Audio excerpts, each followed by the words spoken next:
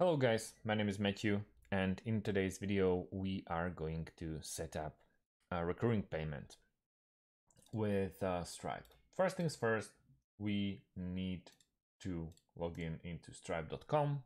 So this is basically what you'll find if you write down stripe.com, and we have to create ourselves an account. I really think that all of you already watching have account, but if you don't, on top right corner we have sign in option, and here you can sign into your account.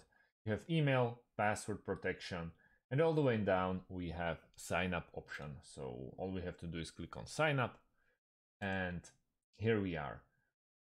A GPS in your phone or in your device, in your computer, will show your country if you're not using VPN. And then all you have to do is address your email, full name, and also the password. You are not allowed to use Gmail, or well, not allowed to use Gmail. There is not an option for you to log in straight away with your Gmail account. You have to write it down, or with your Apple ID. So sorry for misleading. You can for sure use Gmail account. Once you create yourselves an account, let's go in here. As you can see, sorry, misclick. I should continue activating payments. I stopped because all you have to do, or all the thing I'm missing, is bank details, and I don't really feel like sharing them with you on this video, even though I trust you, but just to be safe. So how to set up a recurring payments? What we have to do is go to products. It's on this top bar that we can use and we can utilize. And all we have to do now is in top right corner, click on add product. So first things first, what is the name? Let's go with online coaching. Let's go with IT classes for beginners. Very nice thing is we can upload ourselves and logo. So I'm gonna use it. It works straight away. We can use additional options, statement description, unit label. You can also add a metadata, but I'm not gonna use it. Let's keep it simple. And then let's go to price information. With pricing model, we have standard pricing, package pricing, graduated pricing, volume pricing, and customer chooses price. Let's go with standard. The price will be in euros. Obviously, you can go with Bulgarian lev or Bangladeshi taka or Albanian lek, but let's stay with euros. And the price will be 50 euros. So you can also add more currencies, but yeah, whatever. Then we can pick recurring or one-time payment. We want to start with recurring, since we want to create those recurring payment from Stripe. In here, we can switch to billing period. Defaultly, you go monthly, but you can go daily, weekly, monthly, every 3 months, which is once a quarter, every half a year, yearly, and custom. If you go with custom, you go with every, and then you pick, for example, 15 days. Okay. Usage is metered. We can meter it, but in our case, we doesn't really have to. And we can also add another price, but yeah, we can forget that and save the product. Once we're in here, we see the sum of our online coaching. So it's updated MRR. It's date as of April 3rd.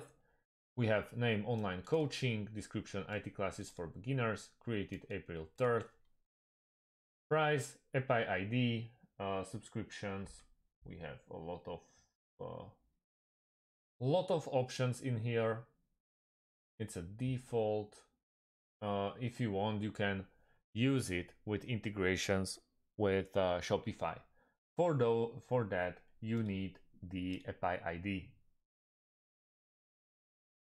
So, just like that, I don't know what I did. Let's go back. Okay, metadata logs and events. And that's what we have here. So, online coaching is already done. And we can edit product, but what we want to do when we go to payments, and we have overview here, and we want to create a new payment, we can go to payment links, for example, and add a new one.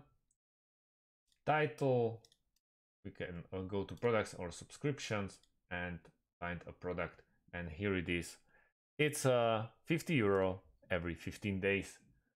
Quantity of 1, and then we can just go with a customary collect customer address, billing and shipping address, require customer to provide a phone number. Yeah, we can do that, but all of those are pretty obnoxious. So yep, add a custom fields, for example, for questions of a customer. And then we have advanced options, allow promotion codes, allow business customers to provide tax IDs. So that's about it. Once you feel like you're done, all we have to do is create a link. Once you create a link, you can copy it or get a QR code. Once you copy it, go like this. And yeah, this is how it looks like. It's a Slovakian pre-call. You can change it, obviously, and pay with Google Pay or pay with Link. The other stuff that you can utilize is QR code. Once you will get a QR code, you can easily scan it and or download the image and, for example, print it. So if someone wants to really get that online coaching of you, you'll just show them the QR code, for example, on your mobile phone. He can basically scan it with his mobile phone app and pay you the money that he owes you. And that's about it, guys. Thanks for watching. If you have any types of questions, leave them underneath this video and I'll get back to you shortly. Thanks for watching and see you in the next one. Have a great day and goodbye.